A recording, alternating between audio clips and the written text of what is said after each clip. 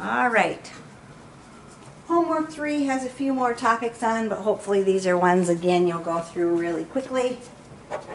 Scientific notation with positive exponents. You're going to have a positive exponent if you have a number bigger than 1. We use scientific, or well, we have negative numbers too, but we're going to either change them from scientific notation to decimal notation, which is just as a regular number. It may not have a decimal when you're done, or go from regular notation to scientific notation. So if I have negative 3.68 times 10 to the 4th, just means I'm going to move my decimal 4 places to the right, and so I have to move it 2 times for the 6 and the 8. And then I'm going to add 2 zeros to the end so that it's 4 places over. So negative 36800 would be negative 36,800. On the second one, if I'm going to put it in scientific notation,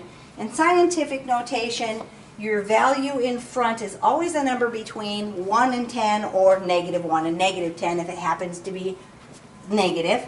You always put that decimal behind the first non-zero digit. So I'm going to do 2.7, and then I drop off all the extra zeros. Shortens up my expression a bit.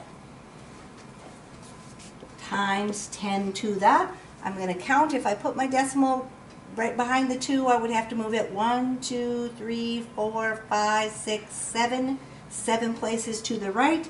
So 2.7 times 10 to the 7th would be my number in scientific notation. So go ahead and write number 3 in scientific notation.